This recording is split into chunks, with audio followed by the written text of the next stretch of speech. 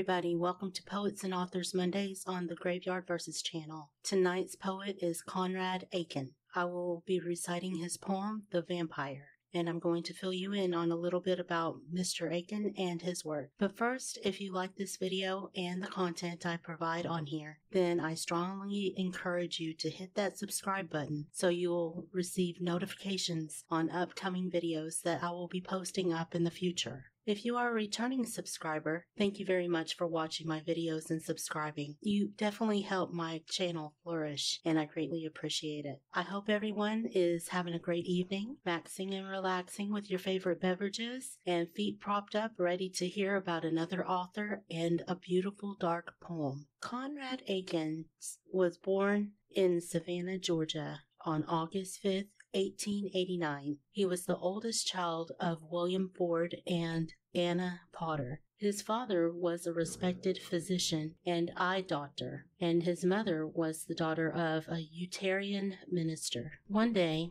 Aiken's father murdered his wife and then committed suicide. Conrad was only 11 years old at the time when he found the bodies of his deceased parents. He and his siblings were then raised by his great aunt and uncle. Later on, he graduated from Harvard University. Symbolism was his strongest influence for the poems he wrote, as well as his grandfather, who was a pastor, and Whitman's freestyle poetry. He received a Pulitzer Prize for poetry for his selected poems and wrote a short story called Silent Snow, Secret Snow that was later published in 1934. That was loosely based on the tragedy he endured in his childhood.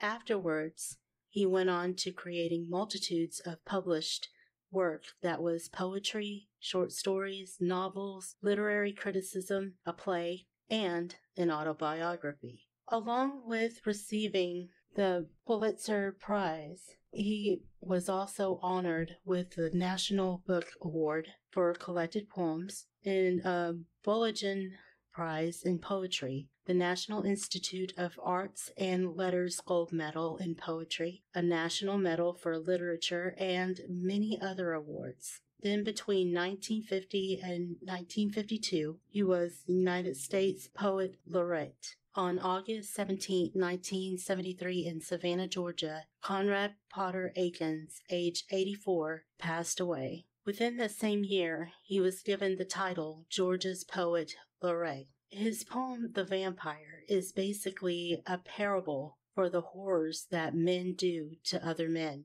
when they are motivated.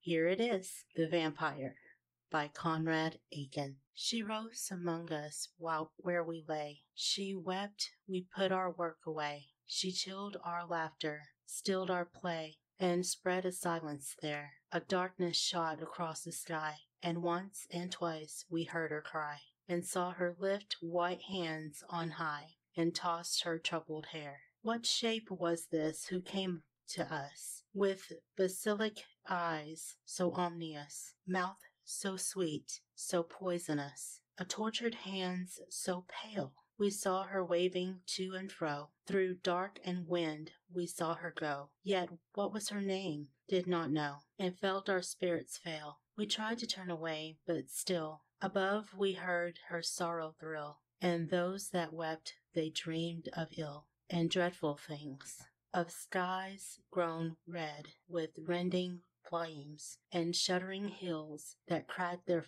frames, of twilight foul with wings, and skeletons dancing to a tune, and cries of children stifled soon, and over all a bloody red moon, a dull and nightmare sighs. They woke and sought to go their ways, yet everywhere they met her gaze, her fixed and burning eyes. Who are you now? We cried to her.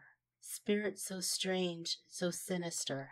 We felt dead winds above us stir, and in the darkness heard a voice fall, singing, cloying, sweet, heavily dropping, though that heat, heavy as honeyed pulses beat, slow words by anguished word. And though the night strange music went, with voice and cry so darkly blent, we could not fathom what they meant, save only that they seemed to thin the blood along our veins, foretelling vile, delirious pains, and clouds divulging blood, red rains, upon a hill undreamed. And this we heard, who dies for me, he shall possess me secretly. My terrible beauty he shall see, slake my body's flame. But who denies me cursed shall be, a slain and buried both solemnly, and slain and buried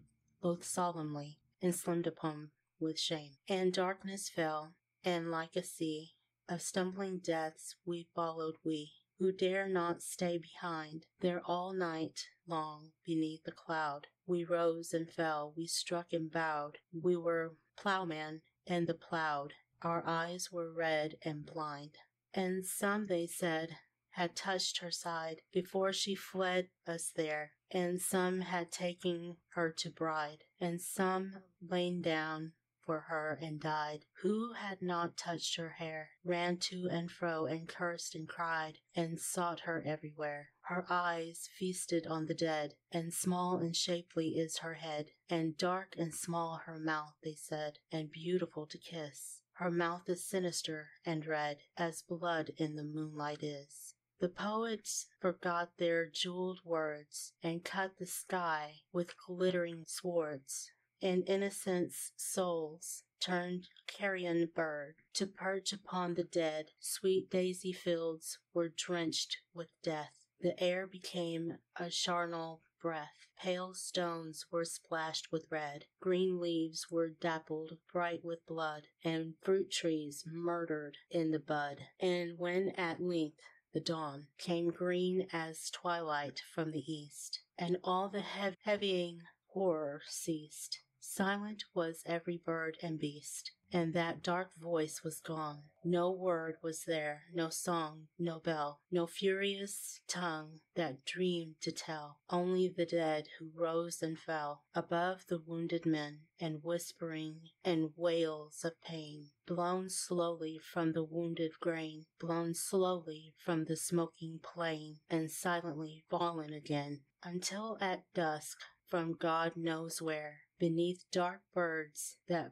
filled the air, like one who did not hear or care, under a blood-red cloud, an aged plowman came along, and drove his shear through flesh and bone, and turned them under a mold and stone. All night long he plowed. If you made it this far in the video, I hope you enjoyed it. If you did, please hit the like button and subscribe. Also, don't forget to hit that bell for notifications. Also, I would like to know what your thoughts are about the video you've just seen. Did you like the content? Comment down below and let me know. Until next time, sleep tight and don't let the shadows bite.